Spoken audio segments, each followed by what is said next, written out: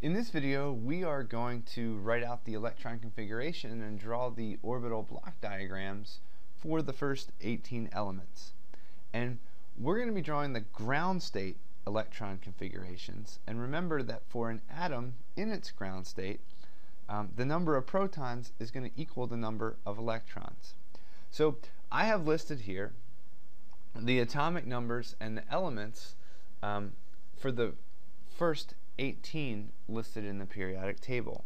And the electron configuration and the orbital block diagram have to contain the number of electrons in each atom, which, like I said, for an atom will equal its atomic number. So when these configurations are put together, we have to get the lowest energy configuration possible. So for hydrogen, which has one electron, it's going to have an electron configuration of 1s1, and we need to put one electron in that orbital diagram, and by convention we typically represent the first electron as spin up. When we look at helium now, there are going to be two electrons, so they're both going to go in the 1s orbital, because remember, each orbital can hold two electrons. Okay, so the first electron is going to go spin up in the 1s orbital, and to minimize repulsion, the second one is going to go in spin down. When we go to lithium, we're going to completely fill up the 1s orbital with two electrons, and then next in energy is the 2s orbital, and we're going to put one electron in that orbital. So when we draw the orbital block diagram, in addition to filling up the 1s orbital, we also put an electron in the 2s orbital. For beryllium, our electron configuration is going to be 1s2, 2s2, for a total of 4 electrons. So the orbital diagram then would have 2 electrons in each of the 1s and the 2s orbitals, and one's going to be spin up and one's going to be spin down in each of those orbitals. For boron, we need to fit 5 electrons in there.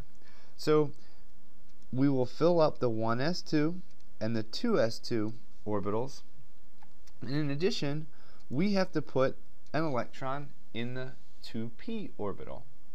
So we have to fill in, we go 1, 2, 3, 4, 5 electrons in this orbital diagram. For element number 6, which is carbon, we need to use 6 electrons. So that's going to be 1s2, 2s2, 2p2, for a total of 6 electrons. The first two orbitals, the 1s and the 2s, are going to be filled just like they were for the other elements, but now we have to make sure we follow Hund's rule, which says that we put one electron spin up in one of the 2p orbitals and another electron spin up in that second p orbital. Okay, so the electrons are not going to pair together unless they have to. We'll get to that example in a second. So now for nitrogen, which has 7 electrons, we do 1s2, 2s2, 2p3. So we fill in the 1s and the 2s orbitals just like we did before, and then we need 3 electrons in the p orbitals, which are all going to go spin up. And that again follows Hund's rule. For oxygen, we'll do 1s2, 2s2, 2p4 for a total of 8 electrons. So we fill in the 1s and the 2s just as before. Then we have to put 4 electrons in this p orbital. So we go 1, 2, 3, 4. So now we fill up all the electrons spin up, and we have to put 1 electron spin down in that p orbital for oxygen. For fluorine, our electron configuration has to contain 9 electrons. So it's going to be 1s2, 2s2, 2p5. So we go 1, 2, 3, 4, 5, 6, 7, 8, 9 for the 9 electrons here in the fluorine. For neon, which is our noble gas, we go 10 electrons, or 1s2, 2s2, 2p6. So we have to fill up the 1s and the 2s orbital, and now we need 6 electrons in this p block. So we go 1, 2, 3, 4, 5, 6. And notice when we fill up that p orbital, each of the individual p orbitals, the px, the py, and the pz, each contain 2 electrons for a total of 6 in that p orbital. Okay? And once we fill up those orbitals, every time we add an extra electron, it will go in to the orbital of the next highest energy.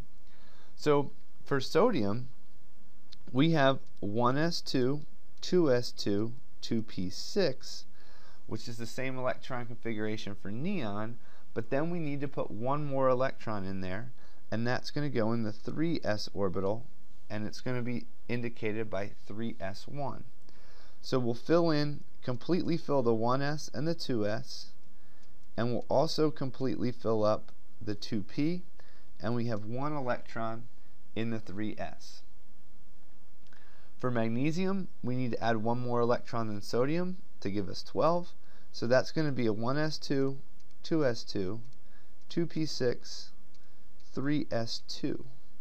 So we completely fill the 1s and the 2s, completely fill the 2p, and now we're going to completely fill the 3s. In aluminum, we now need to add 1 more electron, and the next highest orbital is going to be the 3p.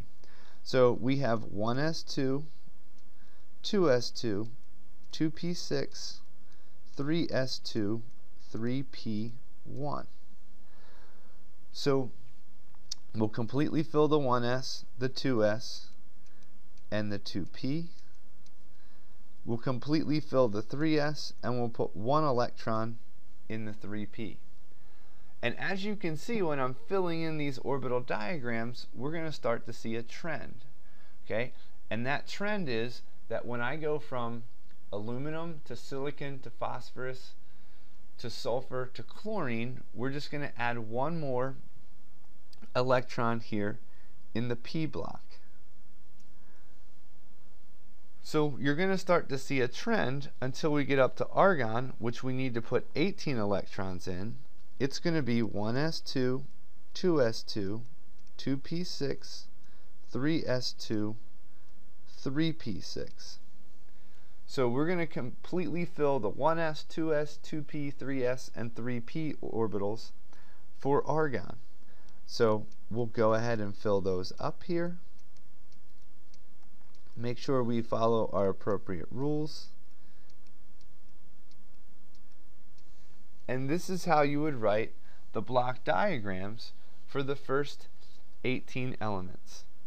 And in the next video, I will go through and write out the electron configuration and block diagrams for elements 19 through 30.